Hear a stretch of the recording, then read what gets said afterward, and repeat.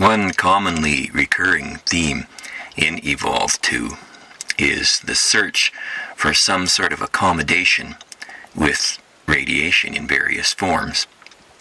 The vampire and even the human characters have to struggle to try to adapt to keep from being wiped out by radiation, whether they're in space or whether they're on Earth. One of the ideas I was experimenting with in writing the story is that virtually any story can potentially be made better by having good things happen to the characters, even a horror story, because people experience their greatest fear when things are about to get better. At the beginning of the story, the vampire thinks it's an insane idea to try to blot out the sun, to put dust out there to try and keep more sun from getting to the earth. You can see that even as a vampire. But later on, when he's had his encounter with the woman who has this great capacity for generating abundance, and he can start to feel the possibility that his life might get better, he becomes more fearful, and he starts to think more like a vampire. Like the entities that try to manipulate our perceptions of reality to control us through fear. One of these techniques is the one discussed in George Orwell's 1984, where the party tells people that gravity doesn't exist to better manipulate them, or tells people to engage in doublethink, the act of believing two mutually exclusive things at the same time, and then convincing oneself that no manipulation has taken place. Over the years, this technique, I think, has been employed, except that eventually people get used to it. So the complexity of the contradictions and the sheer number of contradictions has to become ever greater.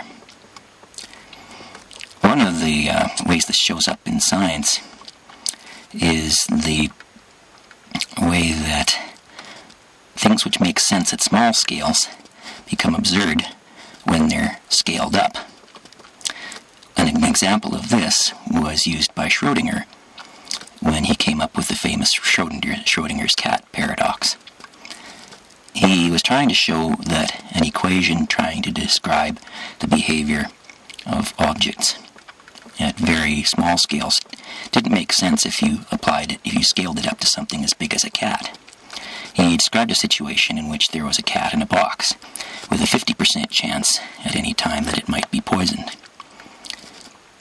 And the equation trying to describe the behavior of the object in the box would say that the cat, instead of being either dead or alive, was 50% dead and 50% alive, therefore both dead and alive at the same time, and therefore having an undead existence, much like Dracula's.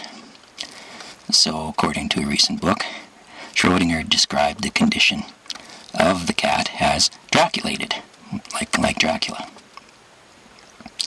There are other instances of how these contradictions come about today that I think are being employed for political purposes. One of them is the idea of a greenhouse gas, which begins with a calculation based on Stefan's law. In the early history, about 1909, the basic experimental principle on which a greenhouse gas is based was disproved. So then they had to introduce a calculation to try to say the same thing by more confusing means, and nowadays we have computer models to do it by even more confusing means. But the calculation began with a process much like the vampire employs with the story. He sees the possibility of using Stefan's law to do the equivalent of what he calls blotting out the sun with math. He thinks, well, maybe the sun really is in the millions of degrees, but I can do this equation, and then I can tell myself it's only a few thousand degrees.